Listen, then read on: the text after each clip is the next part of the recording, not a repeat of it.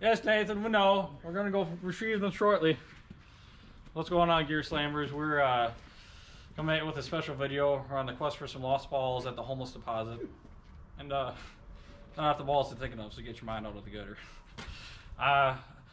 So on Nathan's car, he bought another S60R. It's just like that one, except it's a lot nicer, has a lot less miles on it.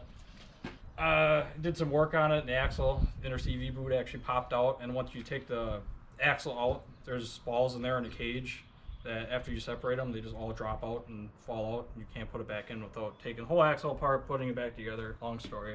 Anyway, he was in a rush and shoved the axle back in and drove it, and some of the balls are missing, and then the boot tore, and while driving down the road, the balls just went everywhere, and we don't know where they are. So we're gonna head there now and swap the axle out in the Home Depot parking lot, and yeah, we're gonna be along for the ride. Oh, front wheel drive. Gotta fix that. Yeah, this road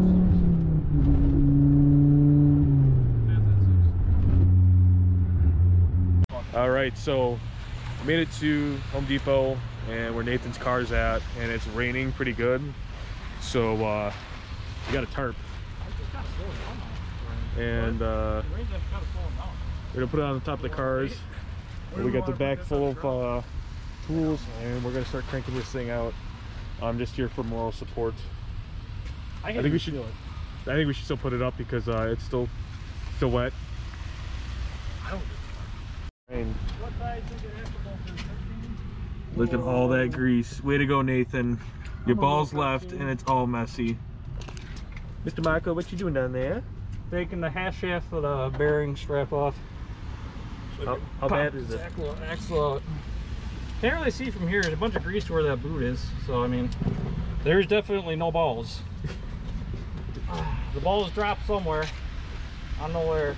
Oh, that's a 12 actually. Holy shit! Clapped. She's clapped. Not clapped. Not clapped. Look at that. It has balls. It has balls and cage in it.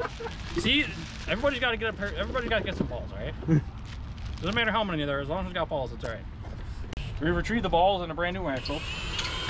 We're now torque specking it with the Ugga Duggas. Yeah, good enough. There we go. All done. That was pretty easy.